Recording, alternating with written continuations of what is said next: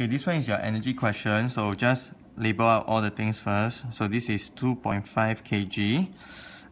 Vertical distance is 1.8. Speed of sphere at Q is 5 meter per second. Distance PQ is 5 meter.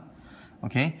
I think part A you just refer to your textbook. There must be 3 components. Cannot be created nor destroyed. Can only be transferred from one body to another body. Can only be converted from one form to another form.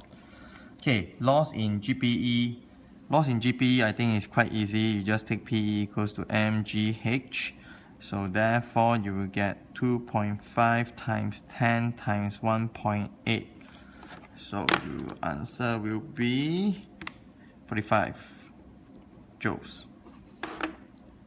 Okay, then followed by the gain in KE of the sphere as it travels from P to Q. So the loss of PQ must be equals to the gain in PQ, right? Wait a minute, is there any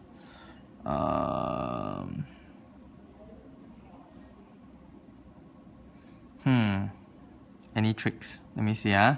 Gain in KE must be the loss of PE. Is it a smooth slope? They didn't say. Okay. Oh, good. We cannot just say that.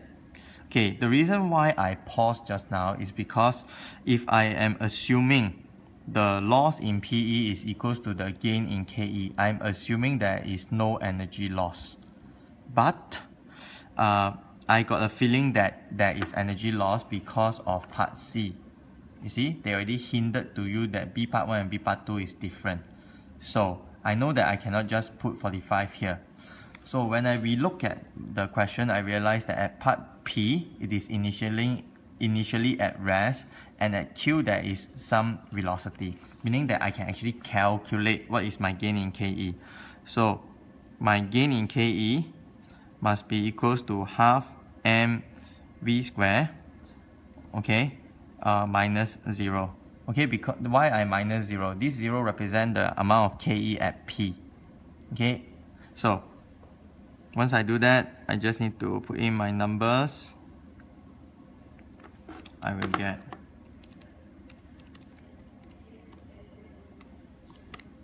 $31.25. So, like I said, it's safest to keep as 3SF. Okay, just here bracket 3SF. Okay, you'll be fine. No one can fault you if you have stated everything correctly. So as you can see, 45. So the loss in PE is not totally accounted for by the gain in KE. So there must be some energy loss. So it means that there is some energy loss. So in this case, I didn't consider friction in here. So I can say that the energy loss is due to work done against friction and air resistance. Okay, now the common mistake among students is that they will just say, oh, energy loss due to friction.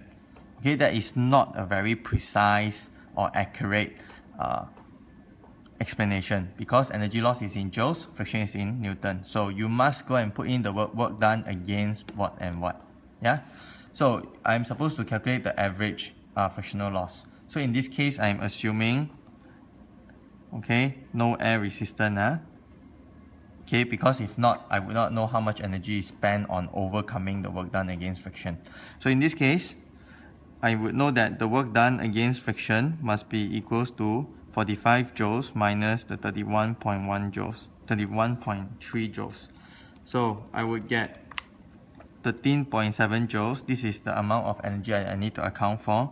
And if I express my work done into its formula, it will be the friction multiplied by the distance that it travels. And I know that distance it travels is 5 meters. Okay, this slope. Right? So it will be your friction 13.7 over 5. So I would get 2.74. So it is 2.74 and it's frictional force, so it's Newton. Don't worry about the truncation error. Okay, it's alright.